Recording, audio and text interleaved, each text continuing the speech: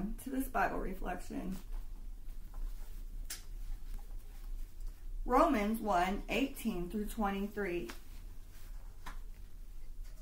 The wrath of God is indeed being revealed from heaven against every impiety and wickedness of those who suppress the truth by their wickedness.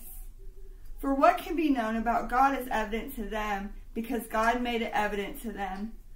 Ever since the creation of the world, his invisible attributes of eternal power and divinity have been able to be understood and perceived in what he has made.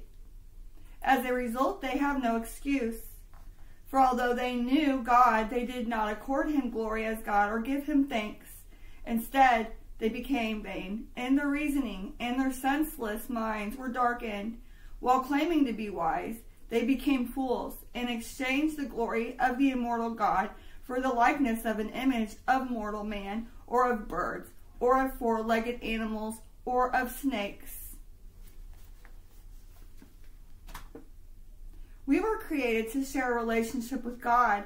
That's why he has made his existence clear to everyone. Sometimes his revelation is miraculous, like the burning bush that Moses discovered, but more often than not, we encounter the Father's presence in everyday surroundings. Paul wrote to the church in Rome that God's invisible attributes, that is, his eternal power and divine nature, have been clearly perceived, being understood by what has been made.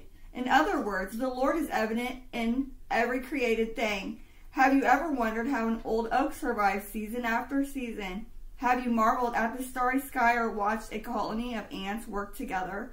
All such things point us to the Lord.